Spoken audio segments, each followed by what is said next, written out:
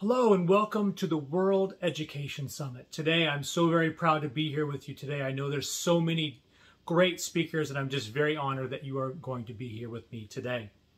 So today I am talking about something that I really feel is going to be a game changer in the classroom.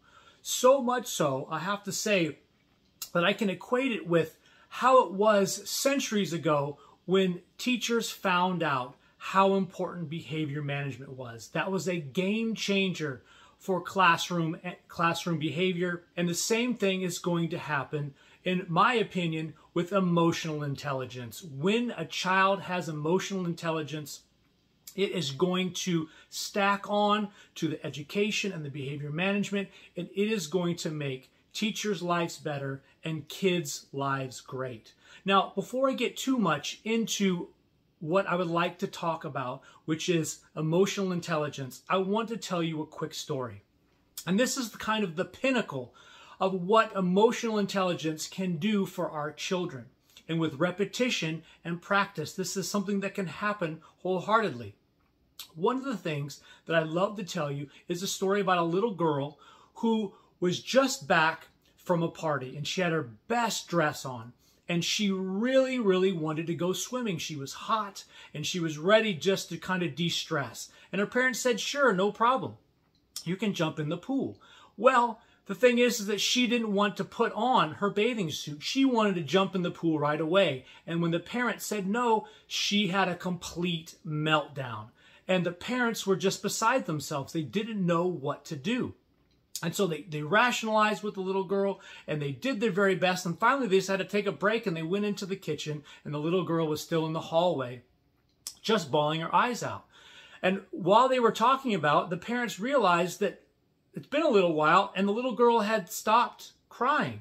And they thought, oh no, you know how it is with kids. If they're quiet, a lot of times there could be a problem. So they went into the hallway and just as they were walking in, the little girl was walking down the steps with her bathing suit on. And the parents were flabbergasted. They couldn't believe that she had done this on her own, let alone go upstairs and get her own bathing suit on. And the parents asked the little one, you had such a meltdown, you had such a problem. Why all of a sudden do you have your bathing suit on? And the little girl said, well, Mommy and Daddy, I learned at school that we have two parts of our brain. We have the barking dog part of our brain, and my barking dog part of the brain was really barking. I really didn't want to put my bathing suit on. But I learned as well is that if I calm myself down, I call in my wise owl part of my brain. And this is where I really start to think. And I realized I didn't want to ruin my dress. I didn't want to ruin all these different things. And so I just went ahead and put on my bathing suit. And I just want to go swimming. Can I go swimming, Mom and Dad? And it's easy as that. Guys, this is something that doesn't happen overnight. This is something with constant repetition and practice and training in emotional intelligence skills and letting our children understand what it is about their brain and how to control themselves and regulate their own emotion and understand their own self-awareness, and so many of these different things that happen when you understand emotional intelligence.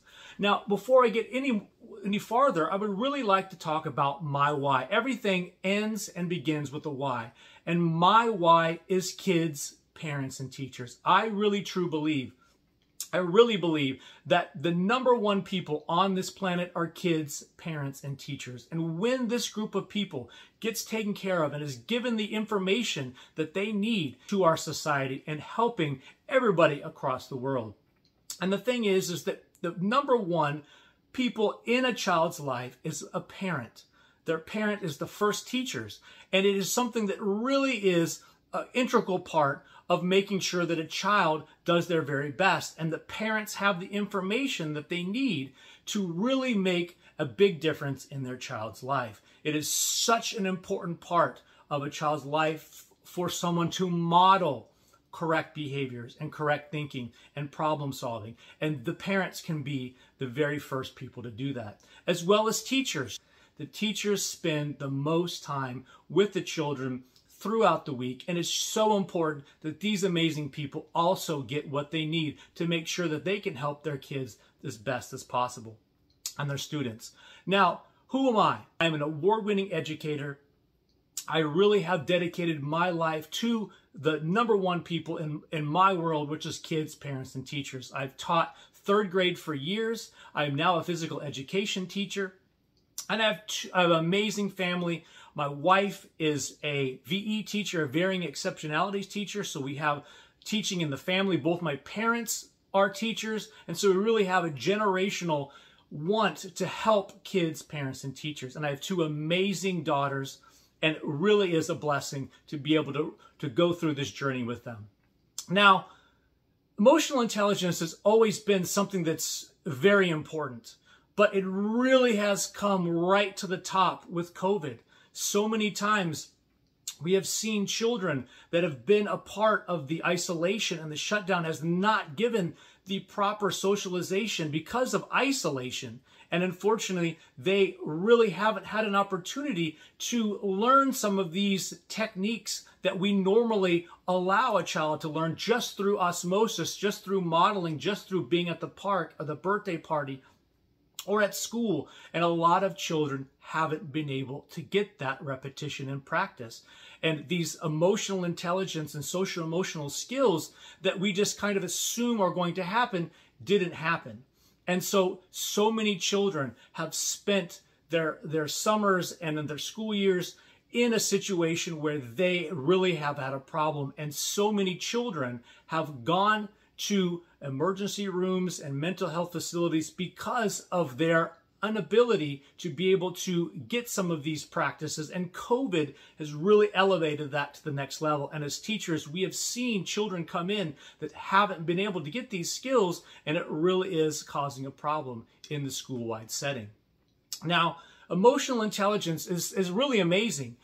I would give you just a little quiz. How many times greater do you believe that emotional intelligence is in determining the effectiveness of their schooling versus their IQ? As a matter of fact, IQ is important, but they say, the studies show that emotional intelligence is 4 times greater in regards to determining how well children are going to do in their field and as at school. This is an important fact because emotional intelligence is something that's going to take them over the edge and is going to give them that extra thing that they need that is really going to make a big difference. IQ is important. We want them to have rational thinking skills and be able to do the equations and be able to do these things. But eventually you're going to get a situation, the child is going to get into a situation where they're not just doing the equations themselves. Now they're managing people who are doing the equations, or they are a manager, or they're someone who deals with people, and all of a sudden those IQ skills, the curriculum, and the knowledge that they've learned is important, but now they have to present it in a social setting. They have to put it in a group, work together collaboratively, and all these different things that emotional intelligence is really going to make a huge difference with. Now, I have to tell you a story because I really thought it was funny, because when kids just have a great way of being able to use their sense of humor and their ability to just make things better, and when they have emotional intelligence and IQ and all together, everything wraps up together. And I have to tell you a story about a little friend of mine in kindergarten. We were working on lifetime skills, and we were working on tricycle ability, being able to push the skills, push the tricycle around. And this happened to be a special needs class. It was an ASD class, younger, and they got really good at using these tricycles. And I had to slow them down because so many times the kids were just whipping around the multi-purpose room, and I had to figure out a way to slow them down. They were just getting too good. Well, I decided to give them a password as they went by. And so that would slow them down enough to have them restart. So I told one kid, okay, what's the password? And he stopped for a minute, thought about it, chicken wing. And the next kid came around and he said, I said, what's the password? And he goes, Darth Vader. I said, okay, good. And one little girl I could see was slowing down, and she was thinking. And as she went by, I noticed that she wasn't slowing down. She started speeding up. And as she went by, she said, sun pass, and zoom, went right by. Well, here in Florida, that is the name of the toll system, the automatic toll system where you don't have to stop. And so she just whizzed by and was able to use her intelligence and her ability just to make things better. So much fun. And I really wanted to share that story because everybody really seems to enjoy it. And it's a way that kids are able to put emotional intelligence, their ability to be social, their ability to be funny, and their IQ together. Now, I've talked about emotional intelligence and how I really believe that it's an amazing part of the school-age learning, and I really do. But it's not just about emotions. The great thing about emotional intelligence, it's broken up into different parts. We are talking about social skills. Social skills is a huge one when it comes to school, and we'll be talking about that. We also have emotional regulation or self-regulation, being able to control their emotions. Self-awareness is a huge one. If the kids don't know where they're going or what they want to do, it makes it very difficult and makes that road extra bumpy and swervy. We also have empathy. Empathy is a tough one to teach, but it really is something that is necessary in the classroom. And the last one is motivation. Motivation, what is going to motivate a child to do their very best and to get them to the very top. Now, while you're thinking about this, and now I've given you all the different parts of emotional intelligence, think about it really quick and ask yourself, which one of these skills do your or components does your school need the most, or does your classroom need the most? Because sometimes kids are really good at emotional regulation, but they have a hard time with social skills, and vice versa. So think about it for a minute and think about which of these these parts of emotional intelligence is going to be the best fit for you and your classroom. Now, the thing about emotional intelligence, and this is something that I've seen in my 25 years of teaching, and I'm not a PhD, I don't publish papers, but what I have seen is lots and lots of kids. And the one thing that I've seen is that I would equate for every one academic situation that a child is in, there's probably anywhere between 10 and 15 non-academic situations that they are put in. And so if there are quite a bit, and this is just my own kind of small little study that I've done, I'm sure if we dug through the paperwork, we might find something in there. But the thing is that why not teach a child about these alternative strategies or these alternative things other than education, since there's so many more of them? If there's, for every one academic situation, there is 5, 10, or 15 non-academic situations, it just makes sense. And many of those non-academic situations are based on emotional intelligence, the social skills, making friends, how to deal with conflict, how to know what you want and how to ask for what you want. All of these things are part of schooling, but are not necessarily part of the curriculum. And when we're able to do that, when we're able to teach our kids how to deal with the situations outside the curriculum that are really making up most of their day, it just makes sense that it's going to make their life easier. So we have social skills. There's so many things about social skills that I want to talk about, but the main thing is making friends. We just assume that kids are going to just make friends, and some of them do, but many kids have so many difficulties doing that. It makes sense for us to prompt students and to help them and give them opportunities so that they can learn the strategies and build the confidence to make friends. We've spent all this time and extrinsic reward systems and tangible reward systems on getting students to come to school. But in reality, if we're working on social skills, we can do that intrinsically by giving them the opportunity to make friends. The more friends they have, the more likely they're going to come to school. If a child likes where they learn, the chances are they're going to be there. And social skills is a huge part of that. We also have motivation. We talked about motivation as part of our social skills. Motivation is a big deal, getting our students where they need to be. It's very difficult for us to just assume that they're going to want to do it because that's what's best for them. I'm a firm believer it's starting extrinsically and moving to intrinsically through tangible rewards, positive praise, and the rest. Just great behavior management and, of course, positive behavior rewards.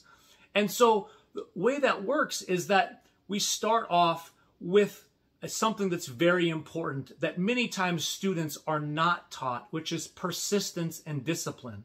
We have to understand and have them understand that the road is not always going to be smooth. It's going to be bumpy and it could be difficult, and there's going to be trials and tribulations. And when we teach our children persistence, never giving up, continuing, and understanding that it's not about failing, it's not about losing, it's about learning. And each time we lose or we fail, there's something that we can be taught, and that in turn is going to bring us up to the next level, giving us a chance to win.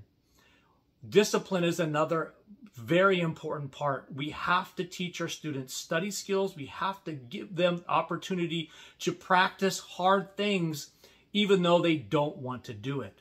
And when we give them opportunities to practice this and give them the repetition, it is going to make their lives so much easier, and they're going to be so much more motivated.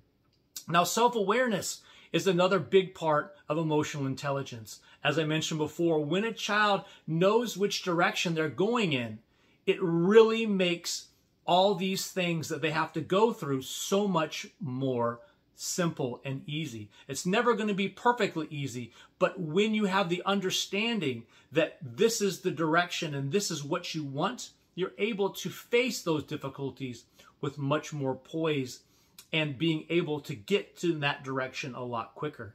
And I want to tell you a quick story, because one of the most persistent people that I can think of at this moment is Arnold Schwarzenegger. And the reason why this story is brought up, because somebody was talking about him, about how he finished his 4th or 5th set of squats of 500 pounds or more, and he just was sweating down, and he just pouring down in sweat. You could tell he was exhausted.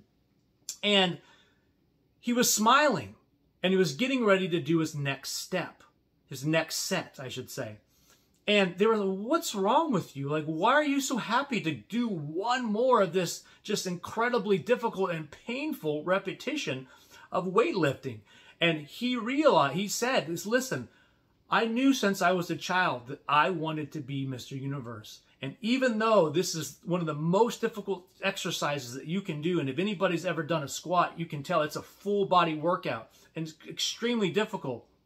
But every time and every set that I do gets me one step closer to my goal, even if it is extremely difficult and extremely painful." And that's the things that self-awareness allows our children, is that it's going to be difficult. It might be painful. There's going to be trials and tribulations.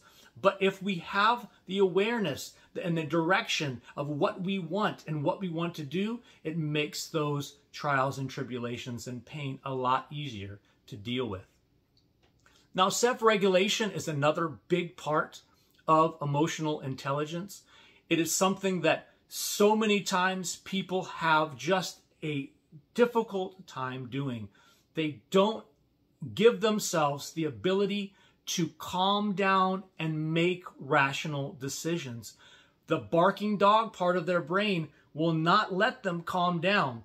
It's very similar to when we all know that if you're wanting to teach a child or discipline a child, you can't yell at them, because their barking dog part of their brain, the limbic system in their brain, is the fight or flight part is just ringing as loudly as possible, and any type of learning is shut down. You need to be able to get a child and even an adult out of that fight or flight, get the limbic system shut down, and so that the prefrontal cortex jumps in. That's the wise owl. And so many times when that wise owl or that cognitive part of the brain is now clicked in and dialed in, now we're able to make rational decisions and make the smart decisions that we need to do.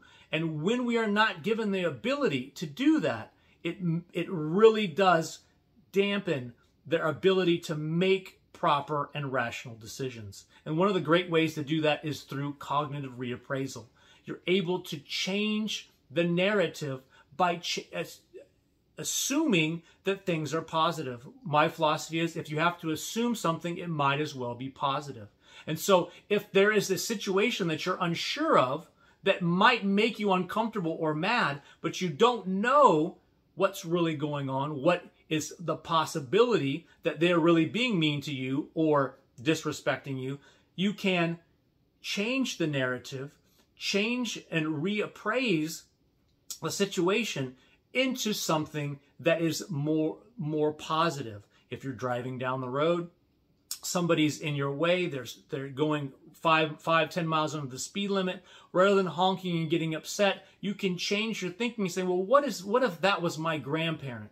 What was that? What if that was my young child just learning to drive? And all of a sudden, you're now able to call that wise out in. The prefrontal cortex is now working, and you have changed the narrative, and it's much easier to make a better decision and do the right thing.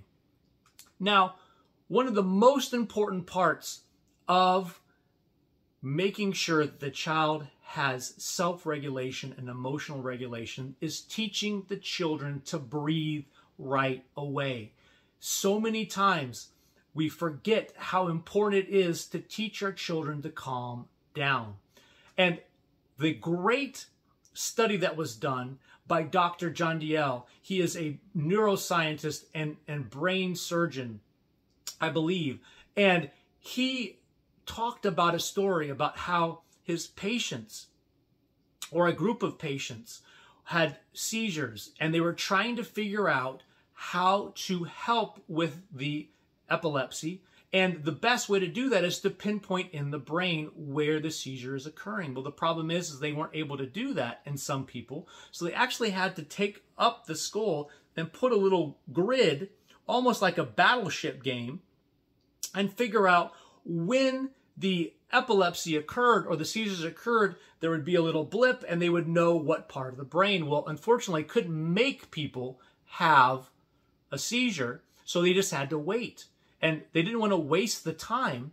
And so what they did is they started using some of these techniques where they hadn't been studied, but we feel like they really are important and very helpful. And one of those was regulated breathing or cyclic breathing.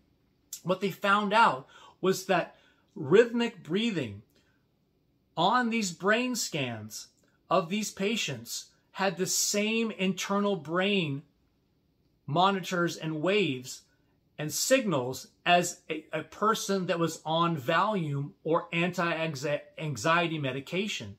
So we can trigger these brain chemicals and the ability to calm down without medication, but through proper rhythmic breathing. And it seems so simple, but so many times we don't use this to our best benefit. And one of the best ways to do that is do what a strategy called infinity breathing. I like to do it on my hand because it allows that tactile feeling. And what it is the ability to use the tactile feeling as well as the breath, and you do it in an 8. So you take a deep breath up and then around and you breathe out. Breathe up and out. And you do an 8 or an infinity sign back and forth, and it calms the child down. And in the beginning, you need the tactile, you need the hand, and then eventually it'll just come to breath.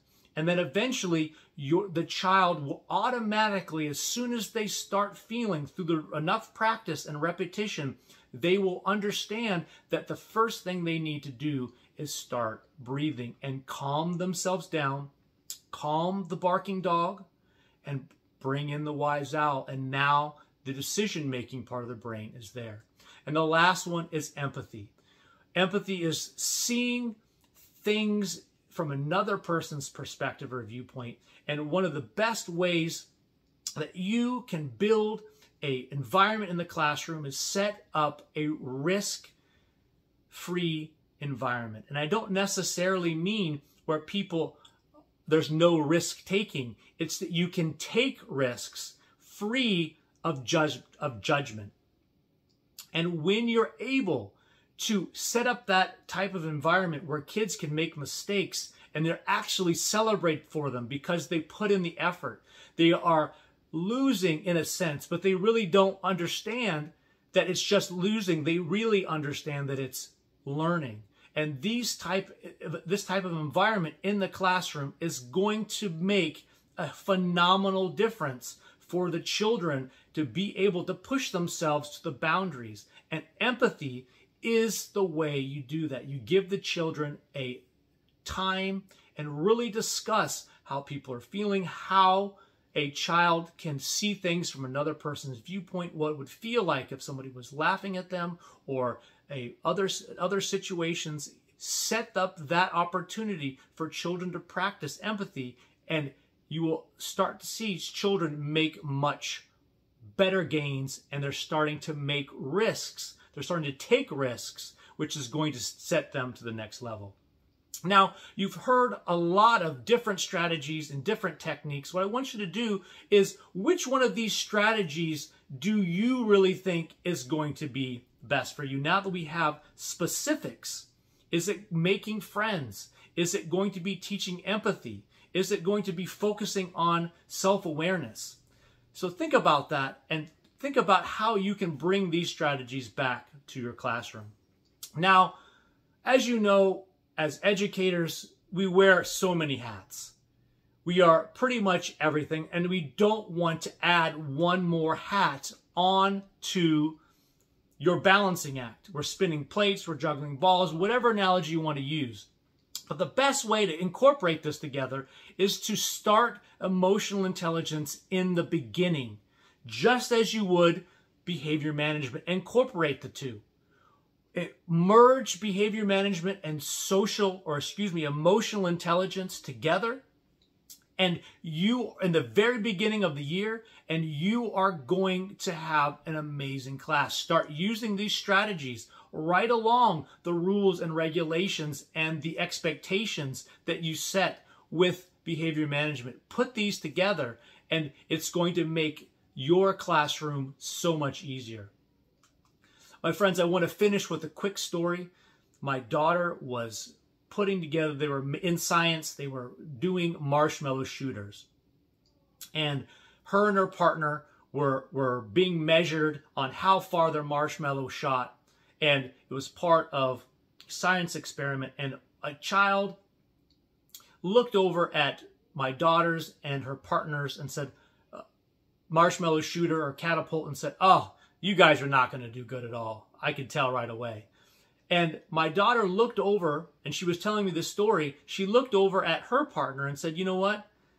I think the reason why he's saying that is because he probably didn't spend as much time as we did on our project. And we know our project's going to do well." And then, Daddy, I just moved on. We just moved on. And that's the key, my friends, is we want our children to be able to move on. Emotional intelligence allows our students and our children to move on. It allows them to take care of these non-academic situations that occur and allow the children to come to class and to allow them to be able to be in the right mindset for learning. And if when their social situation is taken care of, when their emotions are taken care of, then they can come to class and be ready to learn, and they can move on from whatever they need to do. I really appreciate you being here with me. I hope that this has helped you. I would love to be part of your community. Please take a look at the screen. I have a QR code on there. You're more than welcome to use your phone. That'll bring you right to all my social media platforms. One of the great things about being a school teacher is that we need a community to be able to work with. And I would love to be part of your community, and I would love for you to be part of my community as well. I hope that you enjoyed the presentation, and please enjoy the World Education Summit for the rest of the time. Thank you.